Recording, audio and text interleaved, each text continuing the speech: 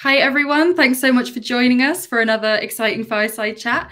This time I'm here with Jeff, who is the author of Forever Employable, among other greatest hits. Jeff, thank you so much for joining us today. My pleasure, Ellen. Thanks so much for having me. So I'd love to know a bit more about you. Can you maybe give us a bit of info on your personal story and how you got started in the crazy product world? Absolutely. I was a broke musician in the 90s. I toured around the US with some bands trying to be a rock star. And while that was awesome, it was also very, very I was very very broke. Didn't make any money, and so in the late '90s, I decided that my rock star dreams were not going to pan out. And in the late '90s, due to the original .com boom, if you could spell HTML in 1999, you could get a job. And so I could spell it, I could write it. And so I got a job as a web designer in 1999, building websites in Web 1.0. Shortly thereafter, became an information architect and then a UX designer. I spent a decade doing that and building design teams in various size organizations. And then what was really interesting was that about 10, 12 years ago, I was trying to solve the problem of UX design and agile software development with my teams and some other colleagues and friends in New York and around the US. And we stumbled across a way of working that made sense. And we called it Lean UX. And I wrote a book about it called Lean UX. And that book did very well, continues to do very well. And in fact, is just got published in its third edition, which is pretty amazing 10 years later.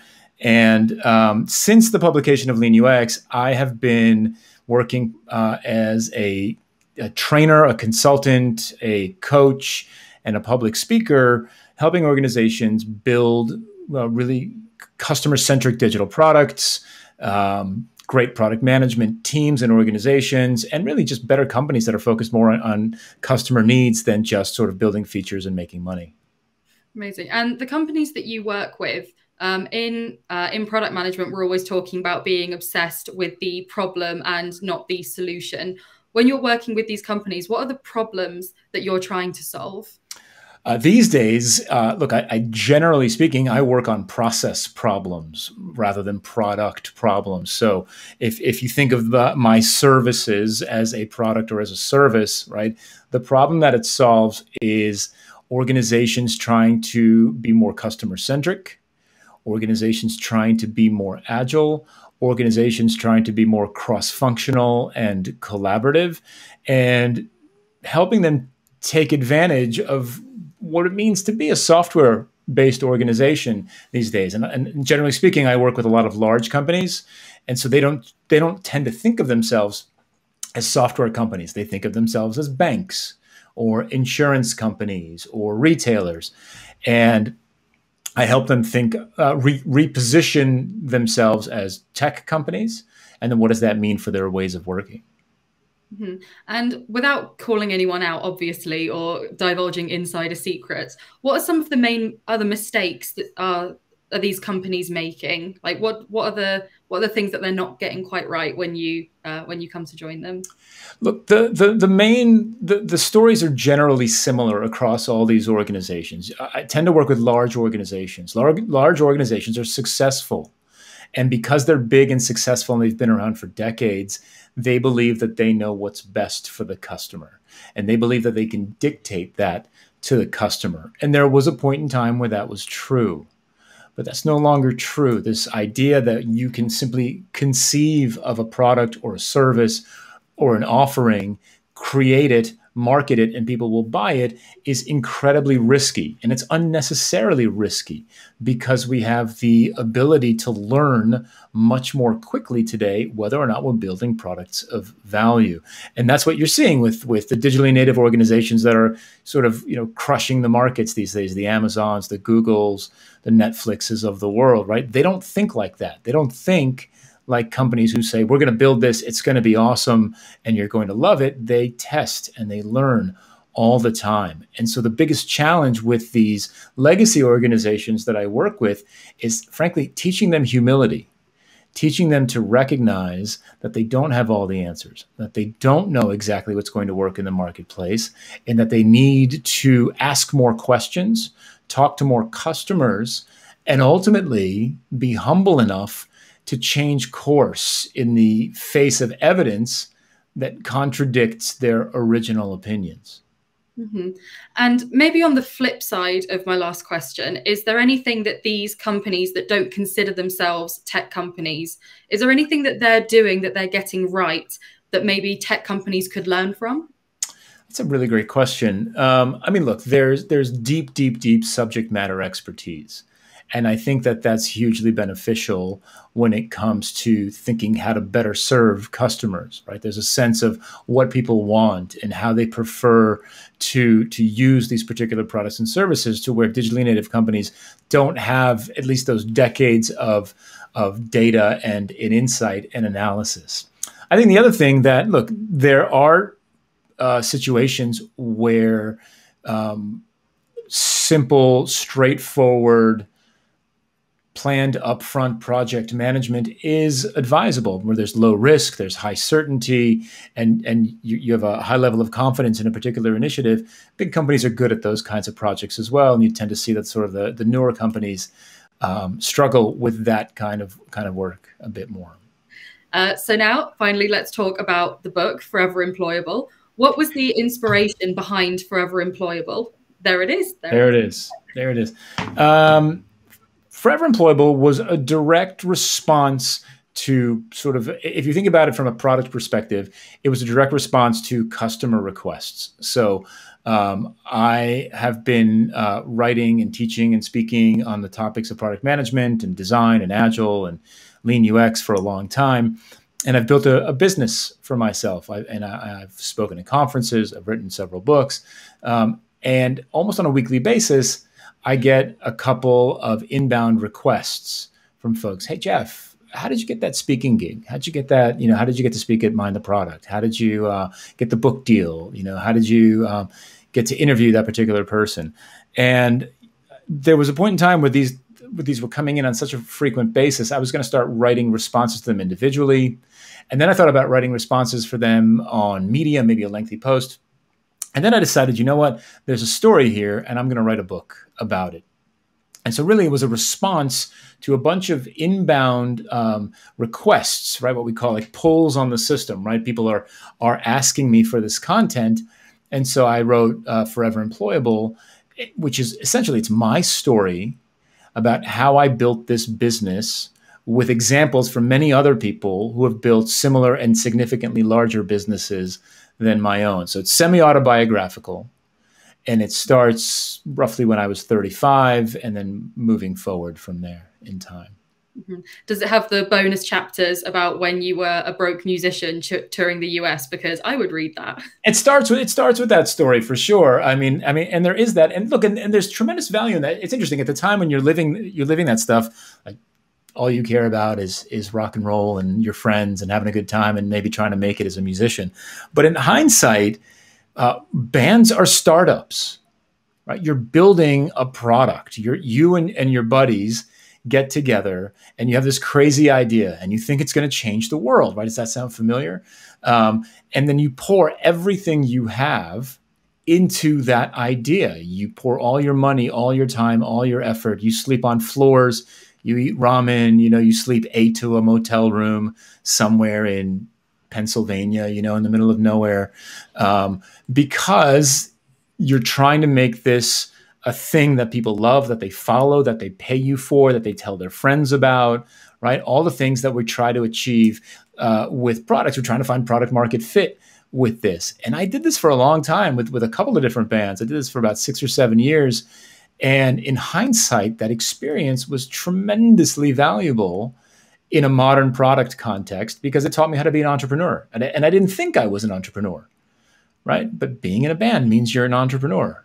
It taught me how to look for our audience, how to do product marketing, how to position products, right? Because one of the bands that I toured with was very easy to describe, right? It was just basically melodic Southern rock, right? Very easy, right? But the other band I toured with was very difficult to describe. We played all kinds of music and weird time signatures. And, I learned a lot that people can't dance to odd time signatures, and so that gets a little frustrating for them as well. And so that experience turned out to be extremely valuable. And not only was it a great time, and those guys are still to this day my best friends. I talk to them almost every day on chat. But I learned a tremendous amount about product management, design, product positioning, marketing, entrepreneurship. It's a fantastic experience. I think that's such a testament to sort of the patchwork quilt that is the product industry and the tech industry, where you can come from any sort of background and you can make product work from you. Because I know we have a lot of people in our community who are aspiring product managers who are looking to get in for the first time, but they think, oh, I'm not an engineer, or I've not done design before. How am I going to make it work? And if you can be a broke rock star who makes it in the product management world, well, and any background can be made to fit. Absolutely. Look, I mean, again, it's super interesting because, again, it doesn't seem relevant, but if you're out there producing something, doesn't matter what it is, and someone is in theory going to consume that thing, right, then you're making product of some kind. And it's a great way to look at it. I mean, you can think about it from the literal sense, like, if you had a cupcake business in high school, right, you were a product manager, right? You're making product and selling it to an audience and trying to fit, find product market fit. So it's really an interesting perspective on stuff we've done in the past, to your point. Mm-hmm. Very true. Definitely words of wisdom in there. So you've mentioned, well, we've talked about Forever Employable, and you mentioned Lean UX, but I know that there's another 2 that you've written as well. If someone wanted the complete set of your books, what are the other 2? Ask my wife. So Lean UX was the first book, and the one that really kind of changed my career dramatically, because it was such a big success that people really began to ask me they asked me less to design products and services and work on products and services, and more to teach the stuff in the book. What was really interesting is that in the process of teaching Lean UX, I started to get some insight, again, market feedback on it. And every time I taught a class on Lean UX, and it happens to this day, we finish the course and somebody in the course inevitably says, Jeff, that was amazing. I wish my boss was here, right? Because my boss doesn't work this way. And my company doesn't let me work this way. And when you hear that enough times over and over and over again, that's inbound signal, right? That's pulling on the system. That's market feedback. And so my co-author, Josh Seiden, and I saw that as an opportunity to write another book. And the book is called Sense and Respond. And it's a business book, which was a really interesting challenge for us because neither one of us thought of ourselves as business book authors. And it was a business book published by Harvard Business Review Press. And it was a conversation for the bosses, for the leaders, for the executives that made a case. Basically, it has it's a 2-part thesis in the book. The first half of the book makes the case that you're in the software business. So the thing we talked about before, it's designed for, somebody who's been a banking executive for 20 years, right? And so the first half of the book really tries to make the case that you're in the software business. That's how the market works these days. That's how we scale product. That's how we reach our audience.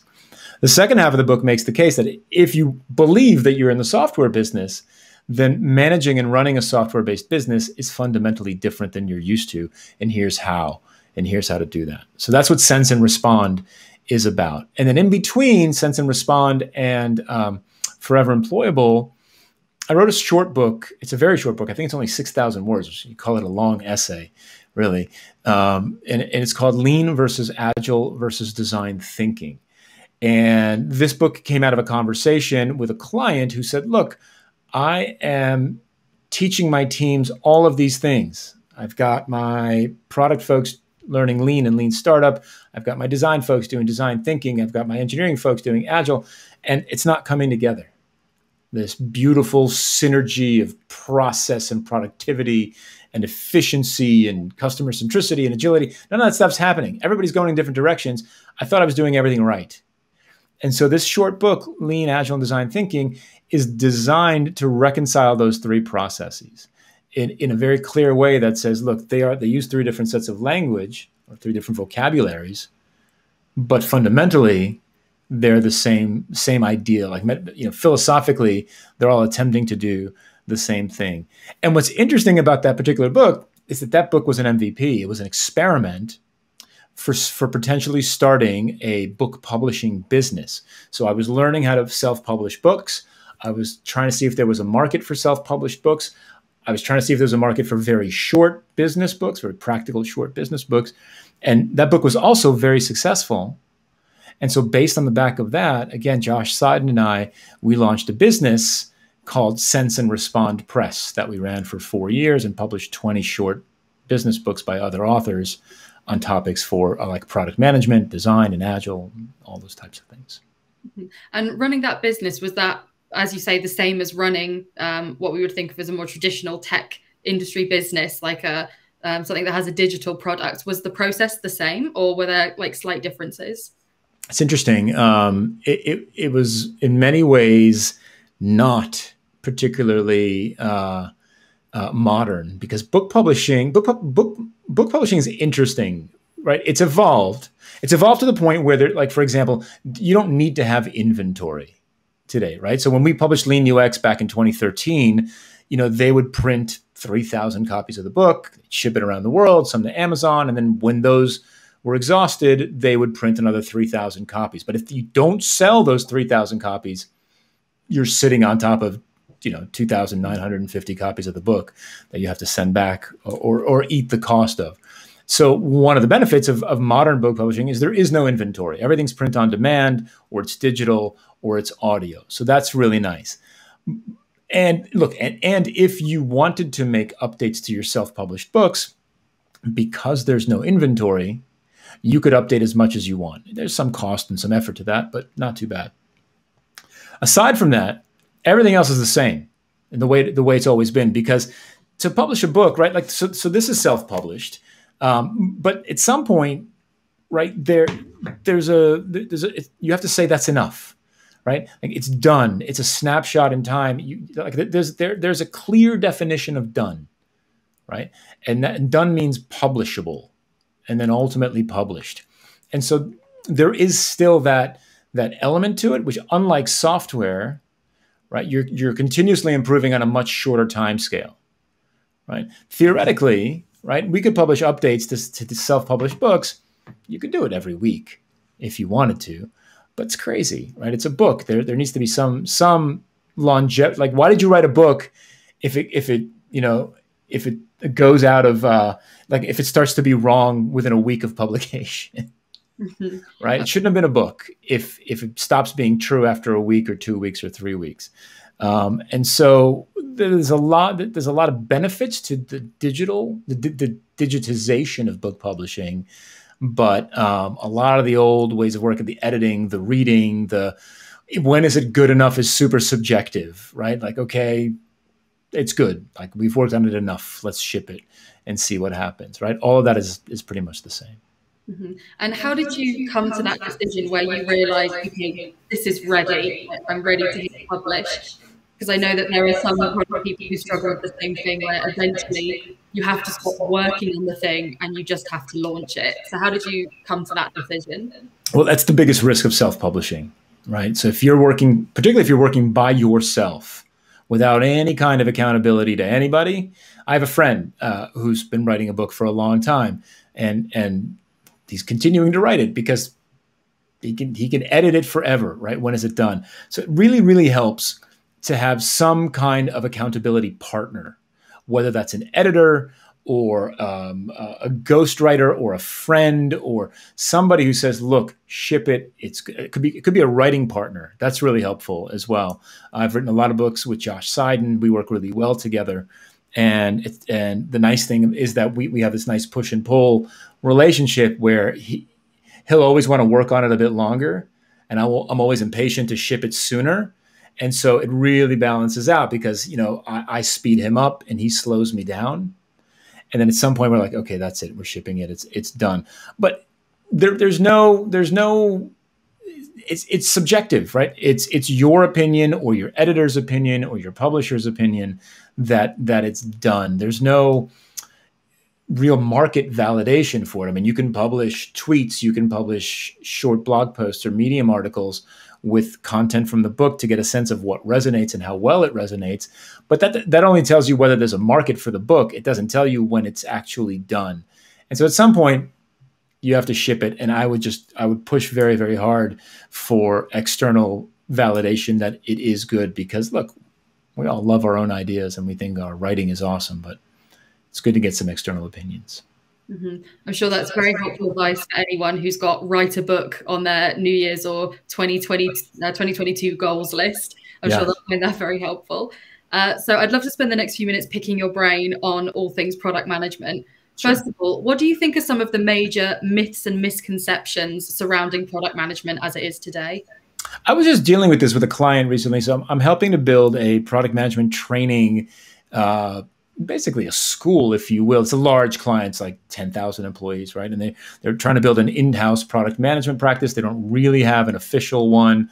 And so they'd like to build an in-house training program that'll kind of get folks into product management, both in existing employees and new hires as well. And one of their misconceptions, and this is one that I see all the time, because this has become a very popular theme, despite it being refuted multiple times, is that product managers are the CEOs of the product. We hear that a lot. There's a very popular essay that speaks to it, and there's this perception that product managers need to be the CEOs of the product. And the reality is that CEOs have authority. They have decision-making capability. They can hire, they can fire, they can make absolute decisions based on whims or whatever they want. There's no product manager in the world that can do that, right? Product managers have to convince, they have to storytell, they have to lead laterally, they have to encourage and excite people to come along with them. They have to sell the vision and really kind of bring the organization and their teams with them and bring them to consensus rather than dictate decisions to them. And that's a huge misconception, I think, in many organizations, that we're minting a bunch of mini CEOs of the product. And if you set those expectations for people, and then they go to work and they say, great, I want to make a decision, right? We're not building this feature. We're going to build this feature. And then somebody comes in and says, no, you got to build that other feature. The boss wants it, right? You realize very quickly you're the CEO of nothing. Right. And so it's a much, much different type of leadership, right? You're still managing the vision. You're still managing the product, but the leadership style is much more collaborative. It's much more inclusive. It's much more, I want to say, democratic. And I think it's democratic to an extent, right? At some point, you've got to make a decision. And if there is no consensus, maybe you do get to make a call, but that's not your go-to sort of default management and leadership methods. And so I think that's a huge misconception. Mm-hmm, definitely. It's my favorite misconception to debunk as well. Yeah. So we touched a little bit on the topic of leadership, which is something that as a community at Product School, we were talking about all of last month, and we got into some really, really juicy stuff. What would you say are some of the main attributes of a great leader that sets them apart from just the good leaders? Like, what does greatness look like in leadership? To me, the most important quality in leadership is humility. It's in short supply. And there's an inverse ratio of the quantity of humility and the job title that you have. The further up you go, the less humility there is. And I think it's because humility is misunderstood. People think that humility is the abdication of vision or the abdication of leadership, right? And I disagree. I think that humility is the ability to change course in the face of evidence, right? So you're going to have strong opinions. Because that's your job. Your job is to have a strong opinion about strategically where the organization is going. Your job is to have strong opinion about constraints and guidelines and budgets and whatever else, right? Target market, opportunities, all that kind of stuff, right? That's great. Recognize that those are your best guesses about how the company will succeed. And as the organization begins to march towards those strong opinions of yours, if the evidence that comes back from the market contradicts those strong opinions, you should be willing to change course. That's it. Very, very good advice in there. Definitely. Humility got to be number one every time. Yeah, it's Um, rare. and as people start sort of climbing the career ladder in product management, sometimes we hear that there's a little bit of like an inner saboteur that's telling them, "Oh, you're not good enough to do this. You don't have the right background for this." What advice would you have for people to sort of overcome their imposter syndrome and continue climbing the ladder? I think, look, I think so number one, I think imposter syndrome is natural. I heard somebody say once that only imposters don't have imposter syndrome. I think all of us feel that way at times. I mean, look, I feel that way. I've had a decent amount of success, right? And I still feel that way, particularly when you step out on a big stage in front of a couple thousand people and you're like, why are they listening to me? Right? I'm going to leave and go the other way. I think the bottom line is this. Everyone's got a unique story. Everyone's got a unique background. And that's what sets you apart, right? I think, and if you can lean into your story and your background, then you can translate that into whatever you want it to be. And particularly product management is interesting because it is flexible, right? Product management at Google is not product management at Bank of America, is not product management at Expedia, right? Like every single company is different.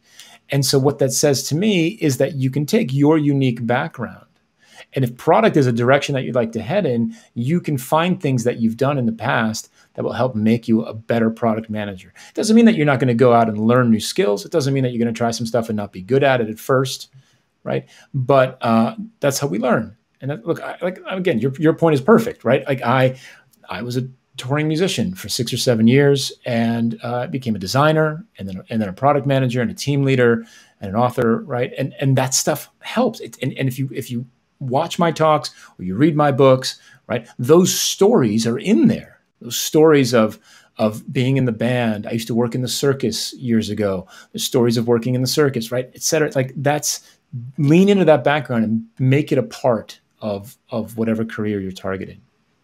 Amazing. And I see we're coming down to our last couple of minutes, so I'm just going to squeeze in a few more fun questions. What advice would you go back and give your younger self as you were getting started in the tech industry?